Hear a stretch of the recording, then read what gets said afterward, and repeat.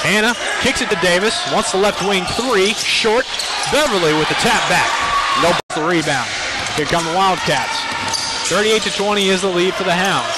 Hannah bounces it inside to Beverly, and a hard foul by Green. Back with it on the right baseline. Pivots, goes into the lane, fires up a wild shot. Beverly, too much to handle on the glass.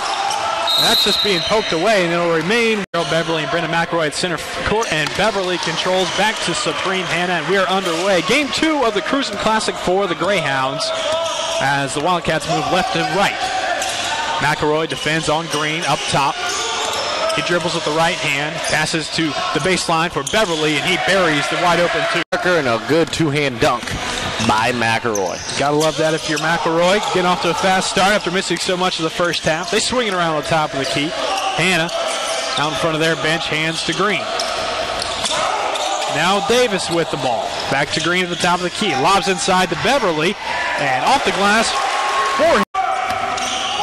Supreme Hannah trying to get away from Dejon Parker. Dribbles behind his back, looks inside to Beverly. He bounces into him, puts it on the floor with the left hand. Misses the shot, but a push on the floor for UIndy. Petroselli, the point guard now. Long, in between his legs, on the right wing in front of his bench. Dyke tosses with the left hand to Clifford right in front of us here on the scores table. There goes Dyke. He now has it. Just hands it off inside to Long. Straight up is Lawson, but a 2-1 before the 5-minute mark, and then he could give him some rest. 19 now for Jordan Lloyd as Petroselli cuts to the basket, and Beverly there.